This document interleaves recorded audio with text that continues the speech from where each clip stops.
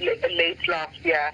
So at this point, South African government, no action, but the Indian community is certainly fighting back and defending their own name and making sure that Malema is held accountable for what some are terming as reckless and dangerous divisive remarks. Journalist Pazukile Diko, thanks for speaking with us. African migrants who were rescued from the Mediterranean last week were turned away by Italy and Malta have arrived in Spain's port of Valencia. 3 vessels, including Aquarius, rescued the 630 migrants who have now docked in the harbour. Health officials, interpreters and Red Cross workers were on ground to offer support to the migrants. 1,000 Red Cross workers and police officers were also drafted in to handle their arrival. Spain's new socialist government has promised free health care and says it will investigate each asylum case. This is after adopting a migrant-friendly stance since taking up his post 2 weeks ago. After days of trying to reach a destination, the charity ship Aquarius finally docks in Spain's port of Valencia to the cheering and clapping of the migrants aboard. On hand to receive them were officials in white protective suits and masks. Spain swooped to help 629 mainly sub-Saharan Africans on board the Aquarius last week after Italy's new government, asserting its anti-immigrant credentials, refused to let it dock.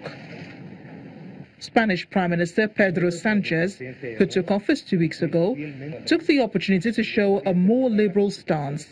The plight of the Aquarius, run by Doctors Without Borders with Franco-German charity SOS Mediterranean, highlighted the European Union's failure to agree on how to manage the huge influx of people fleeing poverty and conflict. MSF officials said at a press conference the closing of ports to migrants is shameful. To refuse to allow 630 desperate people to disembark in a port of safety, it cannot be stated as a victory. It's shameful. The ship arrived carrying 106 people rescued from unstable boats near Libya. The others had been transferred to an Italian Coast Guard vessel and a ship belonging to the Italian Navy to make the journey safer. The Red Cross says there were 123 unaccompanied minors amongst the migrants.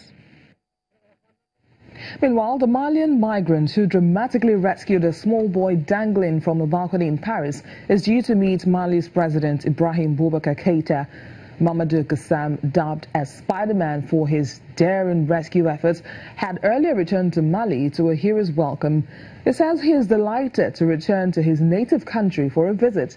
He is expected to return to France to sign his employment contract with the fire department on June the 28th. Mr. Gassama was an illegal migrant who was given French citizenship and a fireman's job after he earned widespread praise for his dramatic rescue. He comes from a village near Kayes in western Mali and is expected to remain in the country for 3 days.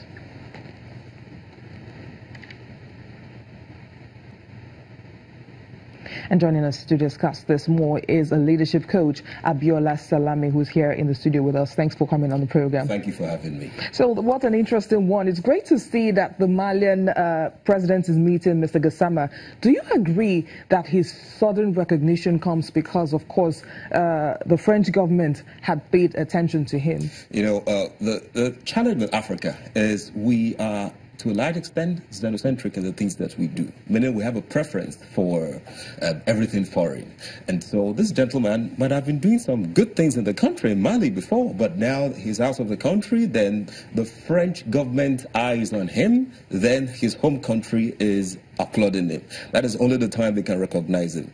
And you know, the thing is, it's important for African leaders to realize that you don't need to wait for the global community to put the spotlight on your citizens, because as it is, the confidence quotient of citizenship is directly proportional to the perceived inferiority of leadership. And so it's important that African leaders instill confidence in its people first. Not until they receive an endorsement from any agency outside the continent. Now, talking about endorsements now, why do you think that people gain more recognition when they travel abroad? Well, some of the things we need to start to remind ourselves about in Africa is the fact that something is white doesn't make it right.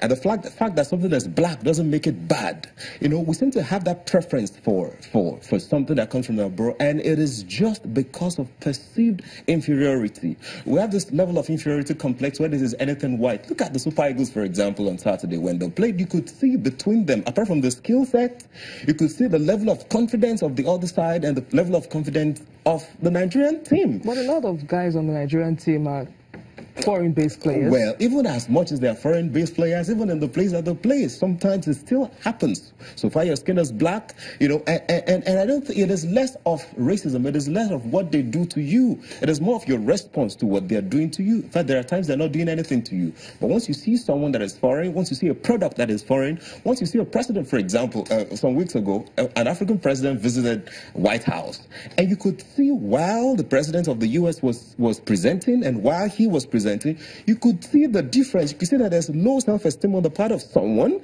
and the other guy is very confident. And that trickles down to everybody within the continent. Within the country, the leader is leading, within the continent as a whole. So it's important for us to build self-confidence, for us to know that wherever it is that we find ourselves in the world, I like to fondly say, whether you've grown up in Mushin or you're in Michigan, that you stand tall and confident to deliver the things that you can deliver. But is it just a mindset, or is it actually the quality of things that we get from the Western countries that makes us, believe that or embrace their culture and even their fashion? What to think of is, think about education, for example. Many people go abroad, get educated because it is perceived, and it's still perception, because it is perceived to have higher quality. But what I think of is, it is less of your certificate, it is more of, colloquially now, certificate, which is the things that you know. And I've had the opportunity of relating with different kinds of people, those who schooled abroad, those who schooled here. You can school abroad and you're still not that smart. You can still school here and you're still very smart.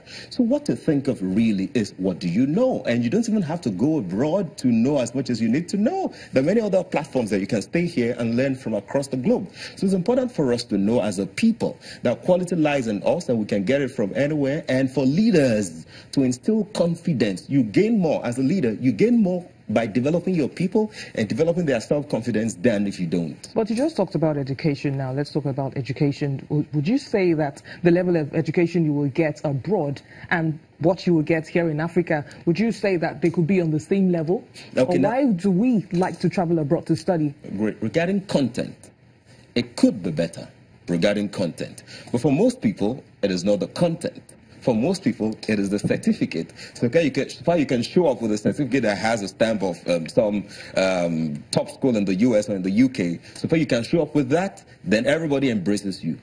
People pay less attention to the content, to the solution that it is that you can supply, that you can provide. I mean, as a recruiter, for example, I've seen a lot of that. You come in with a certificate that has the name of a big school, but when it's time to deliver, you cannot deliver. And somebody trained here can deliver very well. So it is good to get education anywhere in the world, quality education, pay attention to the content, but much more than that, it is important for us to start to build our self-confidence, even as Africans. Well, many thanks, leadership coach Abiola Salami, for sharing your thoughts with us on Network Africa. Thank you. And still to come on the program, an Egyptian man attempts to break world record with a large Ramadan lantern in his neighborhood. Please stay with us.